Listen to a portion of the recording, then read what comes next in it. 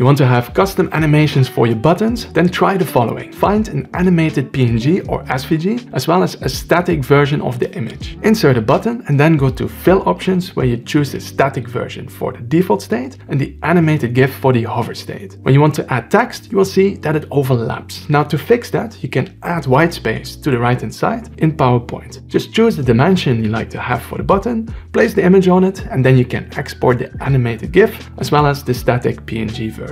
Now if you want, you can also create your own animations. This you can do easily in PowerPoint, where you can insert an icon or image which you can animate using the animations you find on the ribbon. As the animation will automatically restart in Power BI, you want to make sure that it ends where it started to ensure a smooth transition. Another technique is to place an animated image behind the button and then increase the transparency of the button background for the hover state. Then the animated image will only be visible when somebody hovers over the button.